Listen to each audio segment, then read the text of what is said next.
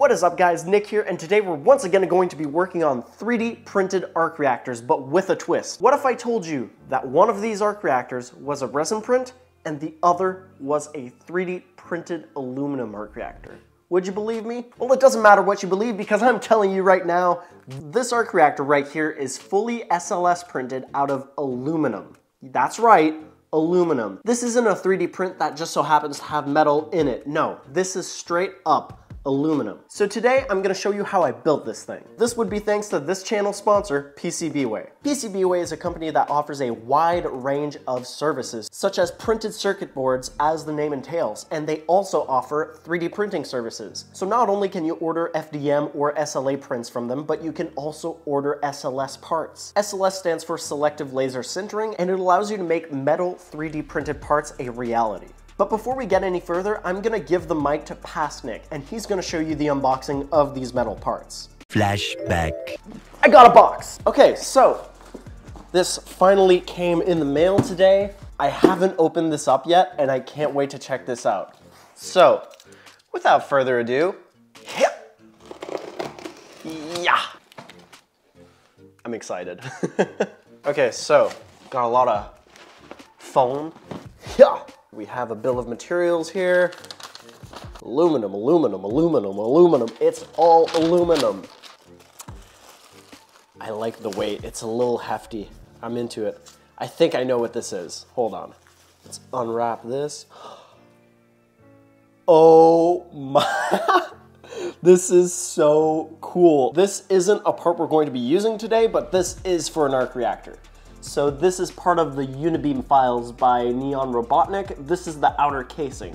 So these are magnetic pogo connectors and they work really, really well. They're super strong magnets and it's a 2-pin connector. They have tiny circuit boards on the back of them so you can wire them up easily. So if my measurements are correct, it worked. It worked. It worked. Look, the pogo pin is in the hole. It's a perfect fit. Wow. So that just goes to show PCBWAY and tolerances, they're pretty on the money. But yeah, you get the idea, you get what I'm doing here. This is going to be in a future video and this is going to be the, I don't know if I should spoil it just yet. Just know that this is going to be a very cool gimmick in a bigger project I'm doing. So that's all I'll say. So let's put this right here and let's open up another one. Number 2. Let's see what we, oh yes. Dude. Check that out. So basically this is the frame of this here. If you can, there we go. This is insane. This is so cool. Oh, did you hear that sound? Did you hear the clunk it made? Oh my, I am just having a ball right now. Okay, next up, I think, yeah, this must be the outer casing. Oh my goodness. Oh my goodness. I just love the sound it makes. Can you hear that? Is the mic picking it up? I can't wait to start this. This is gonna be amazing. This is gonna be so cool. Just, oh. And this is the last metal component we're going to be using on this arc reactor. That is disgustingly good. Wow. Just look at it. It's so freaking cool. Basically, oh yeah, no, the tolerances are basically perfect. It just fits together perfectly. This is going to be absolutely bananas. Oh, it's so heavy. Like, it's not absurdly heavy, but it feels like metal in the hand because it is. This has better tolerances than my own resin printed parts. I'm kind of annoyed.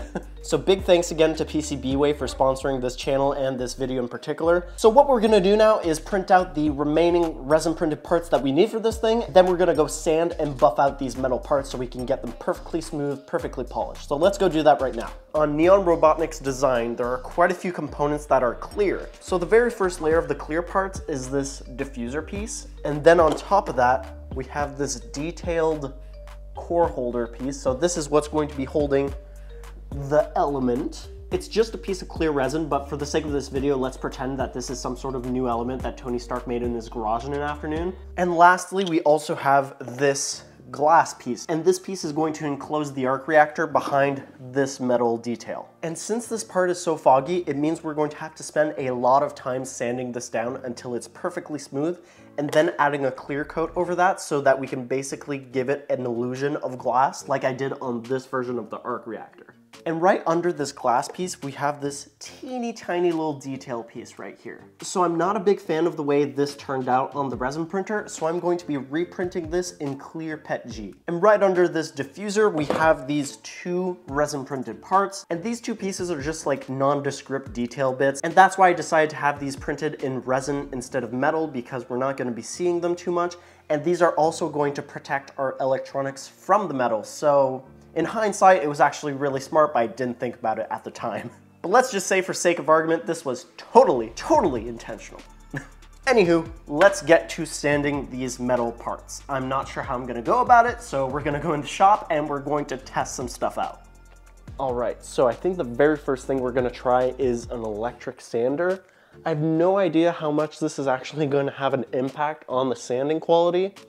I'm kind of hesitating to use the grinder over there. I don't know if you can see it. There's a grinder right there. I'm gonna start with this, see how it works. If I like it, I'll keep going. And if I don't like it, I'll probably switch over to the grinder, but we'll see. So just to test out how this is actually gonna work, I'm going to sand the bottom half of the outer ring here. That way we're not impacting something that we're going to visibly see on the reactor. So if it goes completely wrong, we're good.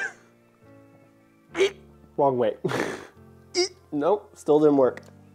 Hey, there we go. Ooh, that's dusty. Oh, wow.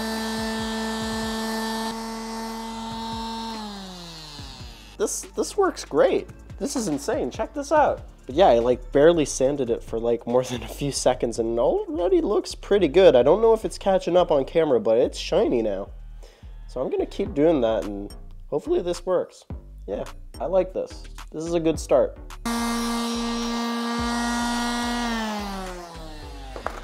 It's pretty scratched up, but I think we can get rid of this with some buffing and polishing. So I'm gonna go sand the rest of these parts and we're gonna start buffing and polishing them. A few moments later. So that was a lie.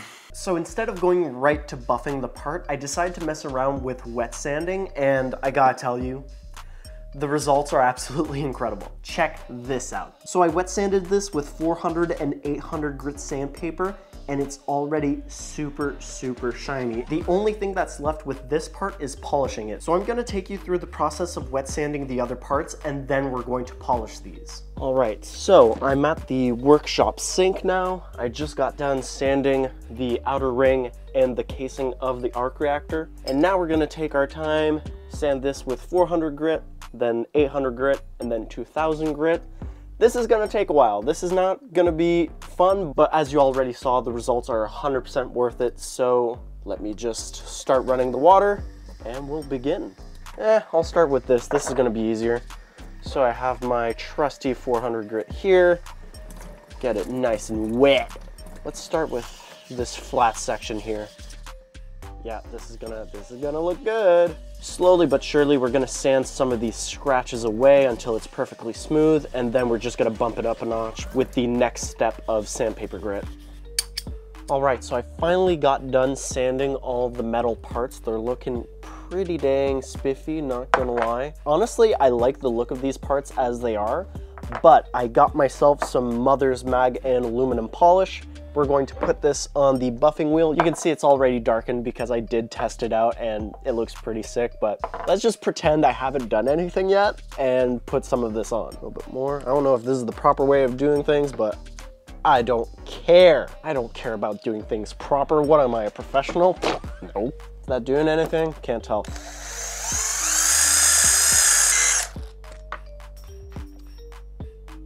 Oops.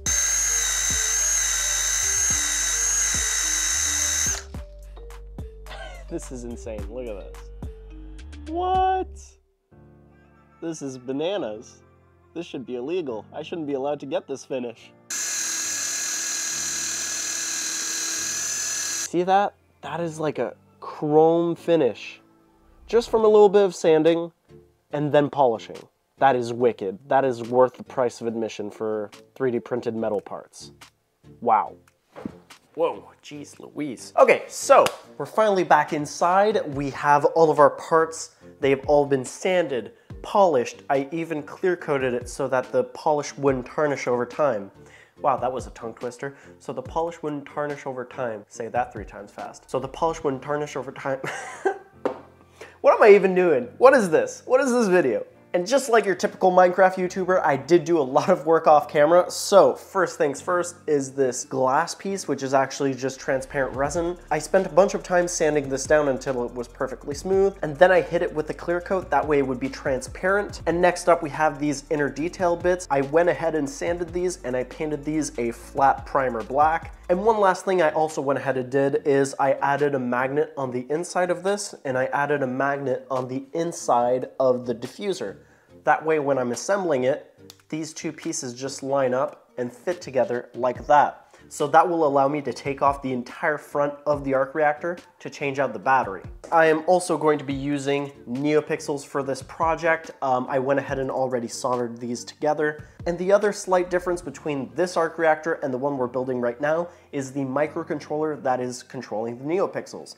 In this one, I used an Arduino Nano. It barely fits in the casing. I wouldn't recommend it, but it still does. So if you want to use that, you absolutely can. But for the sake of this video, I'm going to be using an ATtiny 85 board. This is a total pain to actually program because it's not necessarily meant to run on Arduino IDE, but you can install drivers and install a bunch of other stuff to get it to work right. But I did manage, and if you guys would like to see a video on that, please let me know in the comments below, because these boards are pretty small and pretty effective. So we won't be doing the coding for this thing today, so let's get to the actual wiring.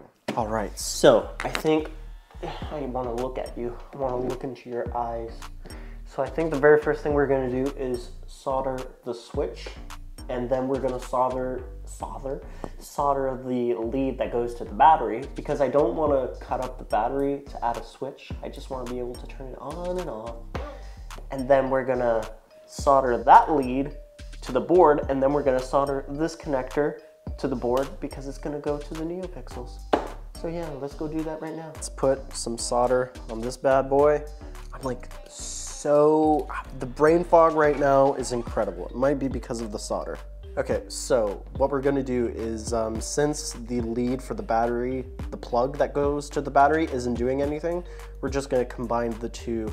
I'm gonna combine the ground of the lights with this. Just gonna save some time, save some soldering a little bit. I'm like Pharaoh right now. Will Ferrell. Oh, God, my puns are atrocious. Are you too good for your home? There we go. Yeah. Okay, let's do the lead that goes to the digital tube, because why not? We're already here. Come on. There you go. Oh, yeah. That's a sexy solder connection. Okay, that should be good. Okay, this is the point I've been dreading. I really don't want to do the connection for the switch. I don't want to do it. I don't want to do it, man. I'm going to do it anyways, and I'm going to repurpose some of this wire because I can't be bothered to go get more. Which side had solder?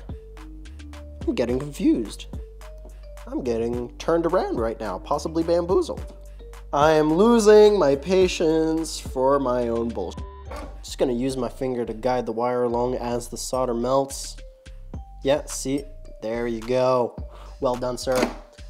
I'm not talking to myself, I'm not congratulating myself, I'm congratulating the solder. I don't know which one is more insane, I don't know. Yeah, that should be good. Okay, so in theory, I'm gonna go grab the battery. Oh God! I'm good. That's plugged in. That's plugged in. Nothing's happening. Turn on the switch. And nothing's happening. Why is nothing happening? Oh yeah, it's catching the light. Look at that. Okay. Oh God, that is bright. I need to get the diffuser on that ASAP. There we go. Okay. So let's turn that off, move this aside. So basically everything is ready to go in terms of electronics. Just gotta put it in now. Which means I need super glue, an accelerator, and we're gonna start gluing stuff down. First order of operations, I think, is going to be gluing these two parts together. So let me just grab a little bit of this sticky stuff, this edge, because it's never gonna come apart. It doesn't have to come apart ever. So we can just glue these two pieces together in the casing, and then it's just gonna smush it together. Uh-oh. Why won't it fit in? Why won't it fit in? Oh, something just made a sound that I didn't like. Well, we're good now. It's all glued together now. I don't think we're gonna have to use glue for this. I think we can just smush this in like that. There we go, yeah. This baby's got a glass in now, look at that.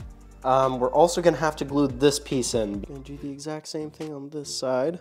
Just add a giant dollop of glue, let it sink in, and then wipe away what's left. Look at that, very cool. So we should be aligning everything with this corner. There's no real right or wrong way to go about doing this. We're just gonna have to add glue and hope for the best, I guess. And we're just gonna have to let this cure because I'm not putting accelerator on this again. This works great, actually. So yeah, I think we're ready to put glue on this, and then we'll put the electronics in and it should work just fine. Okay, let's start stuffing the electronics in here, I guess. Okay. Let's close this back up, like so. I'm so proud of this magnet, it worked so well. It should turn on any second now. Way, let's go.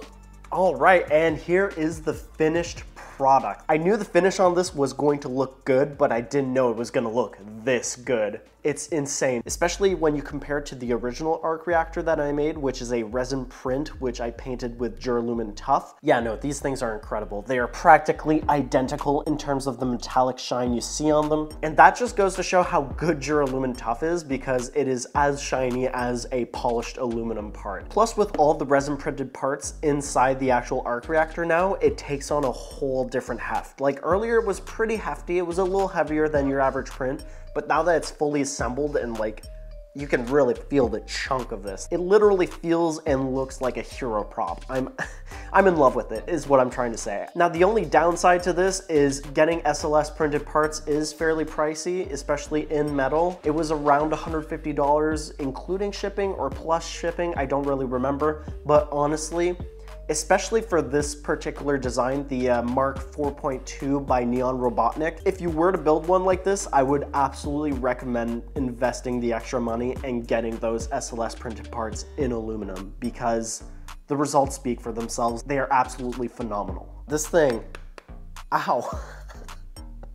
That actually kind of hurt, oops. But with that said, I think that's gonna be it for today's video. Once again, a big thank you to PCBWAY for sponsoring this video and for sponsoring this channel. If you have any questions or suggestions, leave them in the comments down below. And if you haven't subscribed yet, please hit that subscribe button. So I really hope you enjoyed this video, and I hope to see you in the next one. Bam!